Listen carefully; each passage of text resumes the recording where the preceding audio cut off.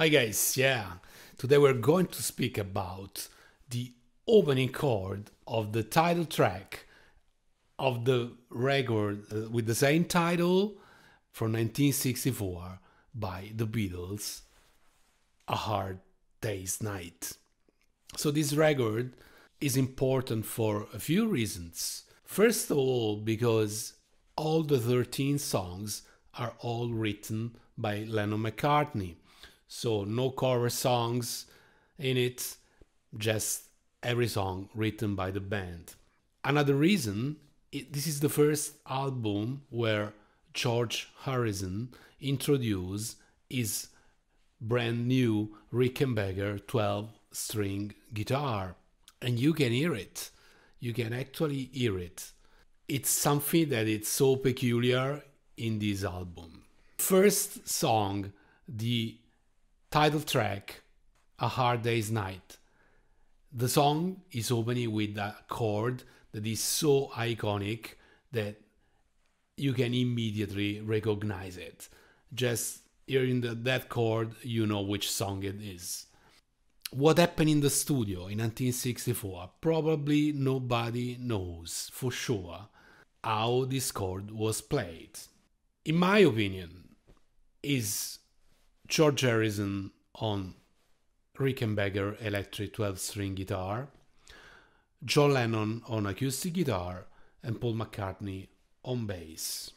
In some videos, you can see the Beatles playing the song live, but I'm pretty sure that in 1964 they didn't bother at all to try to play the chord exactly the way it was recorded in the studio.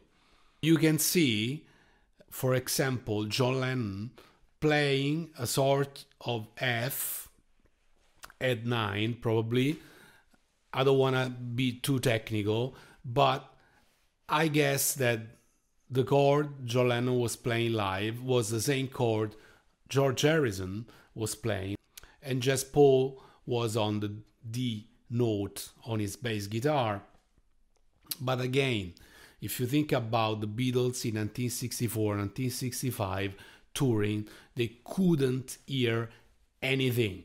So they didn't care less about playing perfectly the way the song was played in the studio. As well, there are some videos where you can see the Paul McCartney's band playing the song live, and even though as well one guitar player is playing a 12-string guitar and the other one is playing a 6-string guitar, they are doing exactly the same chord, and Paul is on the D note on bass.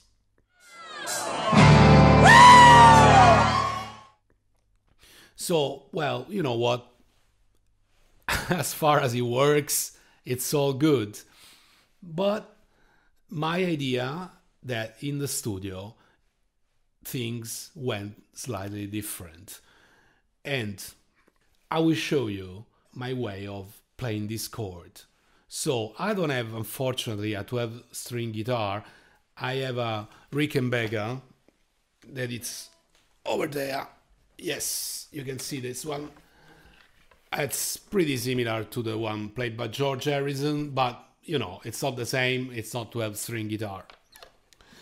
So I will play the F at 9 with G added on this Rickenbacker guitar.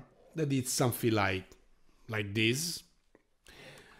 But on the acoustic guitar, I will play actually a D sus. That it's actually what I think John Lennon played.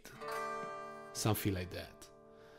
And then on bass, I will play the D note played by Paul McCartney.